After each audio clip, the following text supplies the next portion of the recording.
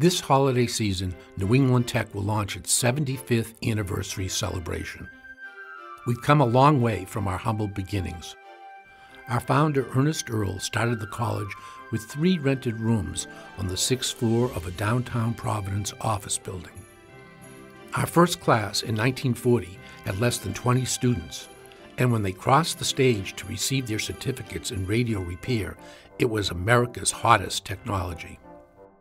I'm sure Mr. Earl never envisioned that 75 years later, our college would be a thriving institution with over 3,000 students and over 40 degree-granting programs. But he did envision one thing that lives on today, his original mission for our college. He wanted to provide students with practical, hands-on training at an affordable cost, training that would lead them to a good career. As our college has expanded, we have never lost sight of that important goal.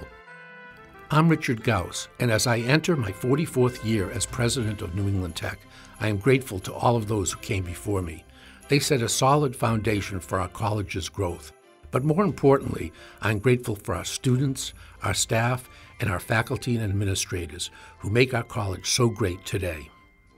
Over the past decade, we have graduated 12,000 students who have found meaningful careers at over 4,000 companies.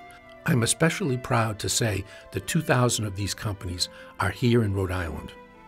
And this year we have so much to celebrate, continuing improvements to our 3 vibrant campuses, including our new 225-acre East Greenwich campus, and our over 40 degree-granting programs, including this year's new programs, a master's degree in construction management, a bachelor's degree in nursing, and our new associate degree program in medical laboratory technology. Most importantly, we continue to meet our college's original mission of preparing our students for great careers. And the good news does not end there. Our future is bright. We have started the implementation of our $120 million campus expansion program in East Greenwich. For the first time in our college's history, we will be offering on-campus housing, and our students will be able to enjoy a new dining center, a new fitness center, and expanded health services. We are so excited about what the future will bring to New England Tech.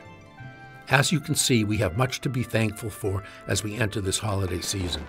On behalf of our college, I would like to thank all of you for your support, not only for this past year, but for your ongoing efforts to make our college a success, and offer you our sincerest wishes for a safe and joyous holiday season.